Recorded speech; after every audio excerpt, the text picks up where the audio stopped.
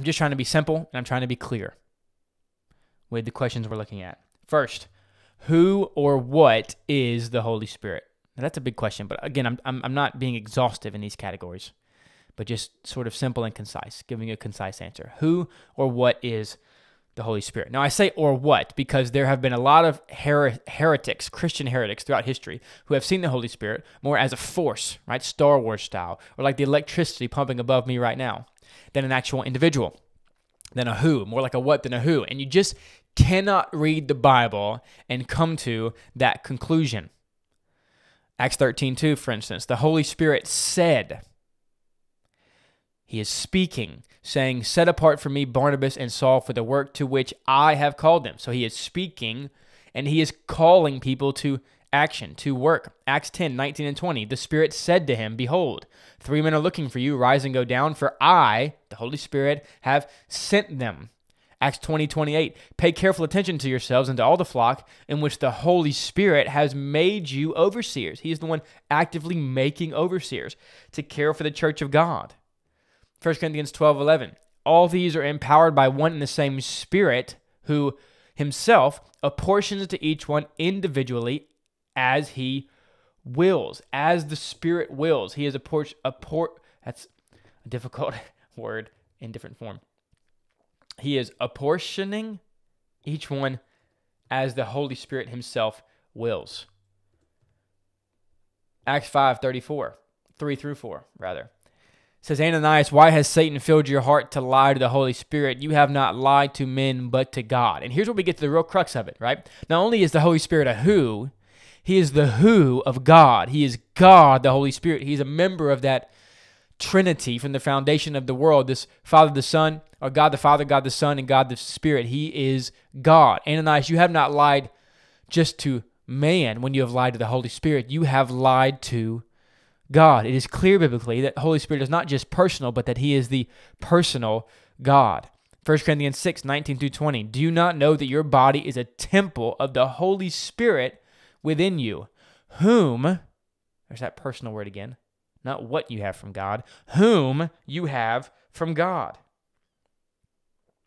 The Holy Spirit is personal, Watchman Nee said the best way for us in our human's mind to wrap our heads around the idea that the Holy Spirit indwells us is to think that there is a person living in us, that a divine person indwells us, that he is personal and that he is divine and that he is eternal. And all the attributes of God that we've been talking about on Wednesday nights, his being eternal and immutable and holy and kind, all those things also apply to God the Holy Spirit. Now, we know what the word holy means. If you don't, you can go back in our series on holiness. The hagios or kadosh, the words used for holy mean set apart or sanctified, mean this kind of transcendent idea, different than all else.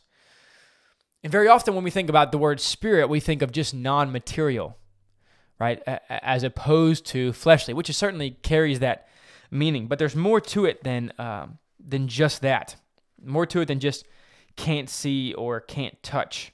The word there in the Old Testament, ruach, is actually a much weightier word, though it carries the idea, again, of immaterial. Sinclair Ferguson says most fundamentally, the word ruach, spirit, Holy Spirit, carries the idea of power and energy.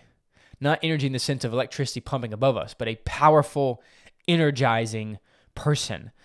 Micah 3 verse 8, I am filled with power with the Spirit, capital S, of the Lord. Isaiah 59:19, the Ruach of the Lord.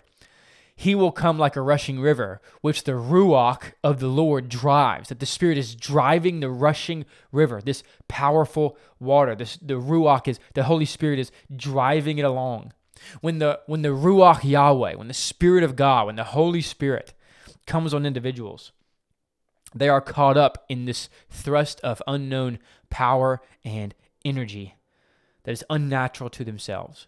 And it's wrong here just to think of miraculous things, right? To go immediately to miraculous, like power meaning healing or power meaning speaking in tongues. It is more powerful to change the heart of stone into the heart of flesh. It is more an exercise of power for me to be made like Christ and to mortify the flesh than it is just to speak in tongues.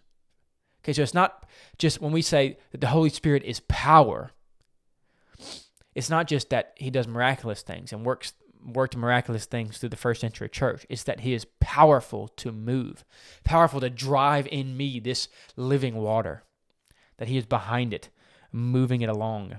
Romans 15, verse 13. So that by the power of the Holy Spirit you may abound in hope. 1 Corinthians 2:4. My speech was not in plausible words of wisdom, but in demonstration of the Spirit and of power. 1 Thessalonians 1:5. Our gospel came to you not in word only, but also in power and in the Holy Spirit. So the main idea we should think of when we think of Holy Spirit is not just holy immaterial one, ethereal one, but the power of God. And it's not just the power of God, it is the personal power. That this power is a person in the Holy Spirit of God. That is who indwells us. That is who called Jesus forth from the grave.